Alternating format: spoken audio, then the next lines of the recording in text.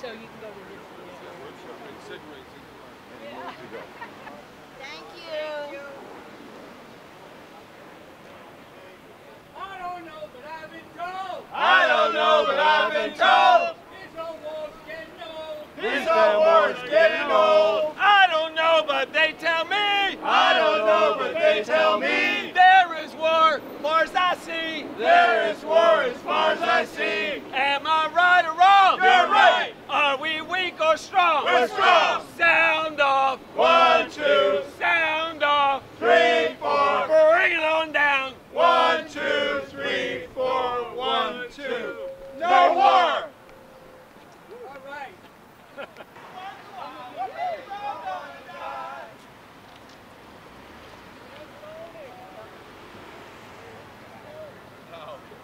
You know, they ain't gonna say word no more.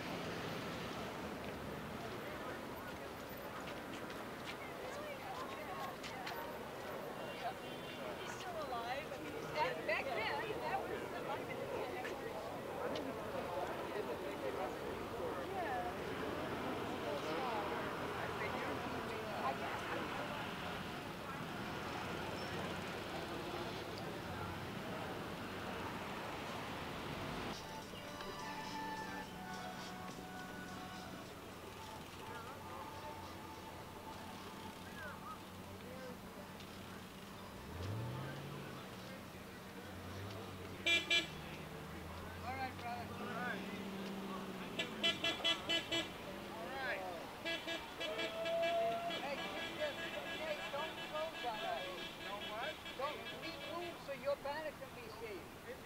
Okay, good.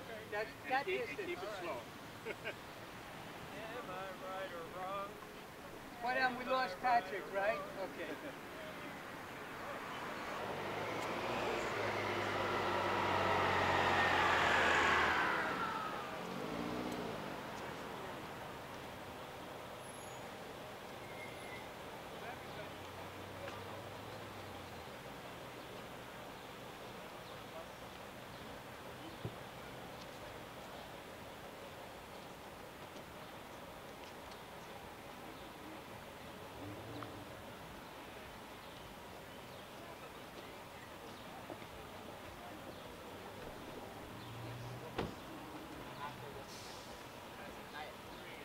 My final paper for action recognition. These are all required. Yep, every single one of them. Uh-huh. So I.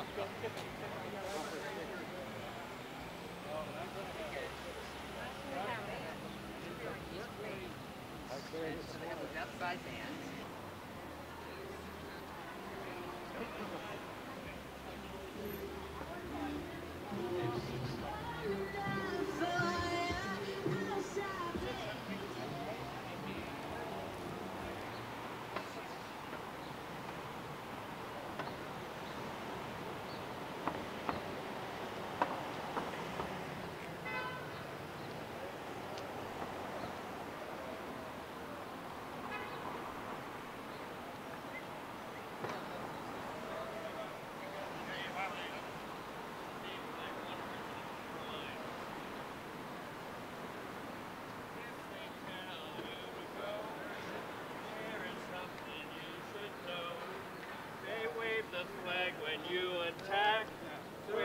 Come home, they'll turn their back. All right.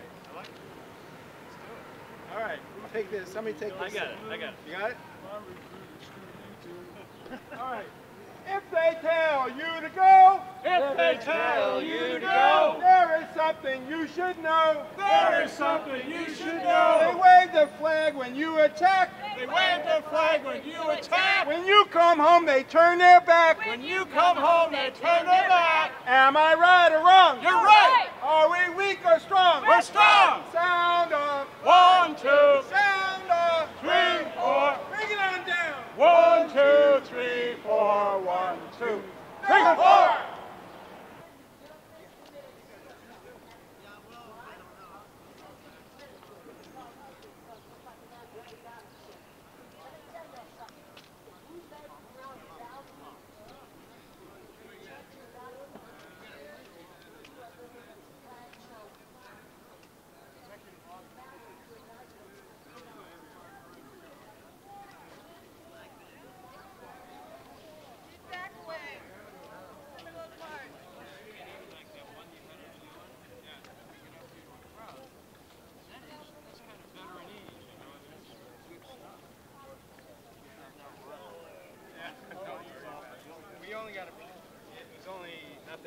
Ken's got it memorized over here. He's the smart one.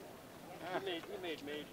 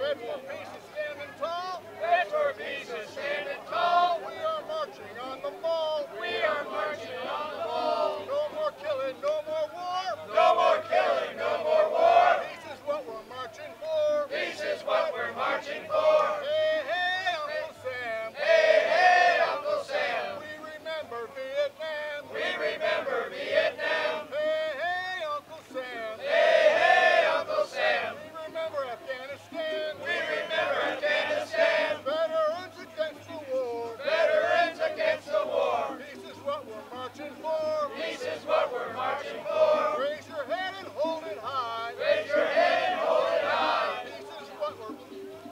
That's where peace is passing by. That's where peace is passing by. Veterans against the war. Veterans against the war. We know what we're marching for. We know what we're marching for. Sound off. 1, 2. Sound off. 3, 4. Heads count. 1, 2, 3, 4. 1, 2. No war. Dear President Trump, we want our peace bonus. As you may know, a bonus was promised to the American soldiers who fought World War I, the war to end all war. But they called it hell on earth. More than their bonuses, these soldiers wanted peace. They gathered in Washington in 1932 to demand payment of their bonus, but they were met with violence in their own nation's capital just for trying to claim what was rightfully theirs. I am president of Veterans for Peace. This is Bob talking for Barry, a national organization of military veterans with a visceral understanding of war and its causes. We have come to believe in nonviolence as a more effective and humane response to conflict. In 1967, Martin Luther King said prophetically, a nation that continues year after year to spend money on military defense than on programs of social uplift is approaching spiritual doom. I'm going to read that again. A nation that continues year after year to spend more money on military defense than on programs of social uplift is approaching spiritual doom. We got to think about that because we're close. I wish to convey our serious opposition to your administration's policy of increasing the military budget while decreasing and even eliminating funding for vital social services. As veterans, we have long recognized that increases to an already bloated Pentagon budget are what keep us in the business of war. We in Veterans for Peace are not fooled into thinking that this budget makes our country any safer. Marine General Smedley Butler, two-time Congressional Medal of Honor recipient, pronounced, "War is a racket." We believe that, and we are sick of it. Butler's sentiment is still resonant today in the words of our own Matt Ho, who you heard speak at the Lincoln Memorial. A former State Department official and Marine captain. The killing, the organized murder we engaged in benefited only the profits of the defense corporations, the salaries of retired generals, and the terrorist groups themselves. We speak for the majority of United States citizens who believe that your policies, President Donald Trump, are taking innocent lives and endangering more of our young soldiers who have already given so much in the needless wars in Iraq and Afghanistan. I don't know. Now we have sent more Marines into Syria. Your policies are also causing suffering and despair among immigrants, Muslims, communities of color, women, Native Americans, and LGBTQ communities. And if implemented, these policies will further destroy the environment. Ultimately, they make all of us less secure. Since these policies do nothing to promote human or planetary betterment, we are left to conclude that they are intended to maintain and advance what has sadly become the global U.S. empire, an empire that, like all empires of the past, exploits and oppresses other nations and the earth itself in order to increase the wealth and power of the very few. Meanwhile, common people's lives become more and more impoverished. We are now requesting that a delegation from Veterans for Peace be invited to meet with you in person to speak about your policies and how they affect peace at home and abroad, with independent media present. Like the bonus marches of the 1930s, we demand our bonus. The bonus for our service and the many sacrifices of our comrades is peace. Most sincerely yours, Barry Lendorf, President, Veterans for Peace. No more wars! No more wars! No more wars! No more wars! No more wars! No more wars! No more wars! No more wars! And I want to just call the Berrigan brothers because they're such models for us, rested here many times. There are three of them. I would ask you to say presente. Okay? Dan Berrigan. Presente. Phil Berrigan. Presente. Jerry Berrigan. Presente. Now, Dan was a patron and a prophet to me.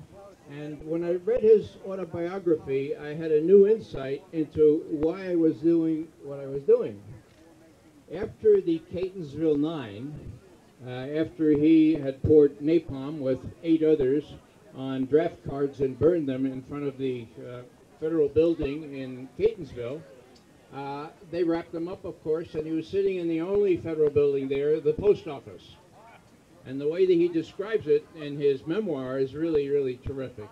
So we're all sitting around there, and I'm thinking to myself, Dan, this is a big deal. You did a big thing here. Now, people are going to call you a communist. They're going to call you deranged. They're going to call you all kinds of names. Was it worth it? And he said, it took me a while to come to the realization that, yeah, it really is true. The good is worth doing because it's good. Okay? Now, results, success, not unimportant, but secondary. The goodness of the act speaks for itself. And Dan said, wow, that gave me some kind of consolation, made me feel a lot less crazy. Maybe it could make us feel a lot less crazy here, because the good really is worth doing, because it's good. Violence, oppression is worth opposing, because it's wrong. Now, at the end of this little soliloquy, Dan writes, and just then, now Dan is a poet as well as other things, he says, just then, you know, in comes a paradigm of an FBI inspector. And he looks around the room, and he sees my brother Phil, who, like Dan, was a priest. He was in his clerics, and he looked at Phil and he said, "You again! I'm going to change my religion." And Dan adds in the next line, "No higher compliment could ever come to my brother Phil." What am I saying here? I'm saying here that you can do very serious things. You can wonder whether what you're doing is serious or whether it's faithful. Not useful or successful, but faithful. But you have to do it in community, and you have to do it by keeping your sense of humor. Okay? Now, Dan Berrigan was famous for this. He had this winsome smile, and the last time I saw him at Fordham University, about 2 years before he died, I told him, "Dan, I'm going to go over to Moscow and I'm going to see Ed Snowden. Do you have any words for him?" And Dan looked at me and he kind of winced and he said, "Yeah." He had a raspy voice toward the end. He said, "Yeah, you tell him he did the right thing." I said, "I will." And then I said, "Now I was talking to Dan Ellsberg this week because we were talking about Moscow, and he said if you see Dan Berrigan, say hello. So do you have some words for Dan Ellsberg?" And he thought for a second, and he looked at me and he says, "Yeah, tell him he did the right thing too." Okay? So let's remember that prophets like Dan and Phil and Jerry Berrigan are kind of looking down at us now, or wherever they are, I don't know. But I think they're all looking at us and saying, "You guys are doing the right thing," okay? Barack Obama and his then Secretary of State, Hillary Clinton, came up with this idea to move 60% of U.S. military forces into the Asia Pacific. For what? To encircle China and Russia. People often don't think that just bordering North Korea not only is China but also Russia. Vladivostok. That during the Korean War, MacArthur took U.S. planes and flew them over the border and bombed Vladivostok, Russia, trying to draw Russia into the Korean War. But they didn't take the bait. So the U.S. has been trying for a long time for regime change in both those two countries. And so the pivot is all about that. But you can't sell that pivot and the huge expense to the American people and the people of the world unless you have a demon, right? And so they've been working hard to create demons in the Asia Pacific. On one hand, they use North Korea, a little pipsqueak country, not with much capability that would make the Americans afraid. In fact, I remember a few years ago, North Korea launched one of its missiles, and I read about it in one of the space industry publications. They were interviewing some American GIs. They were in charge of tracking that missile during its flight, and they were laughing at North Korea. They were making fun of North Korea, saying they don't have the space satellites, the space assets, as they call them, to even track their own rockets. They're no problem for us. And it was then that I realized that this whole thing is a show, and that it's a show aimed at frightening and demonizing and creating the illusion of danger, when in fact the danger is really coming from right there, the White House. And because of this pivot, now the U.S. military needs more airfields for its warplanes that are being sent to the Asia Pacific. They need more ports of call for the warships. They need more barracks for the U.S. soldiers. And so in places like Darwin, Australia, Northern Australia, new barracks are being built for U.S. Marines that are being sent to the region. And in Okinawa, in Ora Bay, they're building a twin runway out into the bay, over the water, and they're going to dump millions of dump truck loads of landfill into the bay where there's coral and endangered sea mammals, dugongs. Only a couple of them left in order to build more runways for the U.S. pivot. And then in places like Jeju Island, Korea, a 500-year-old fishing and farming village called Gagnon Village, 2,000 residents, people that have for 500 years have worshipped nature in their community, torn apart to build a Navy base for U.S. warships that are built in my hometown of Bath, Maine at Bath Iron Works. It's absolutely sick, and it's evil, and it's coming out of this place right here. So it's so good that we're standing here today. And now on top of all that, the recent U.S. decision to deploy the THAAD missile, so-called missile defense system that has nothing to do with defense. It's part of U.S. first strike attack planning. Missile defense is after you launch a first strike, when they try to fire retaliatory capability, you take them out with your so-called missile defense system. And so this THAAD system is now going into a little community, a melon farming village in South Korea called Songju. And you know, the people have been out in the streets in recent months by the millions, repeatedly in South Korea, toppled their corrupt right-wing government, puppet government.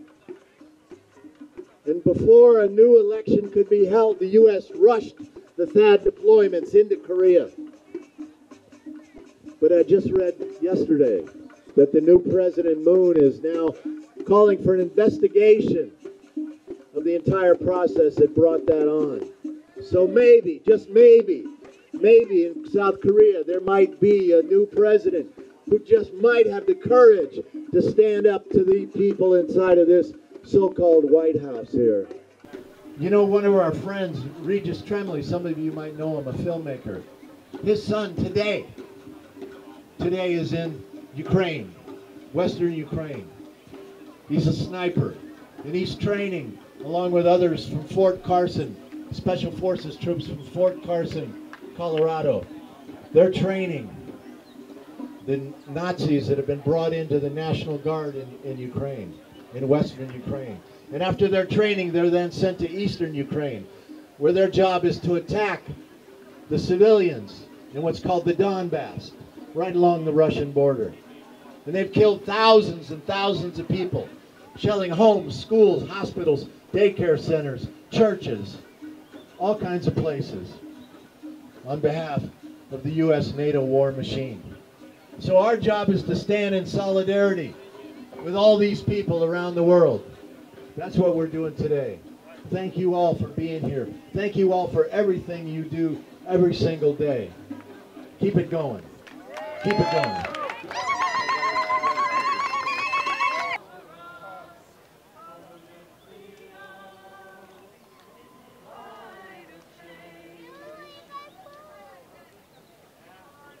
There is sorrow in my town.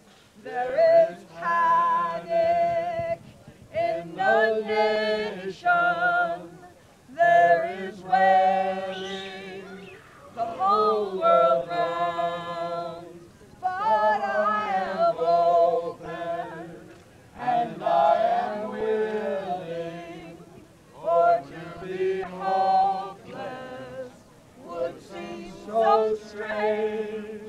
In dishonor, those who go before us, so lift me up to the light of change.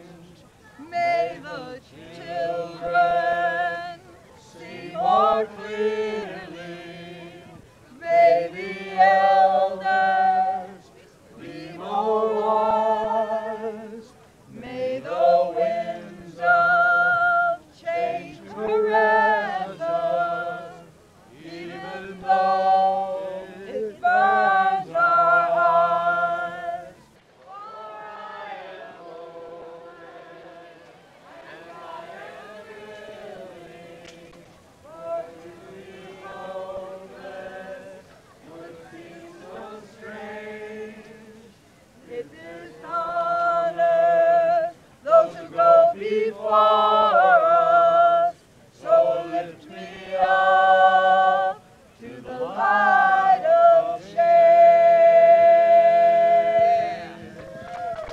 Thank you, everybody.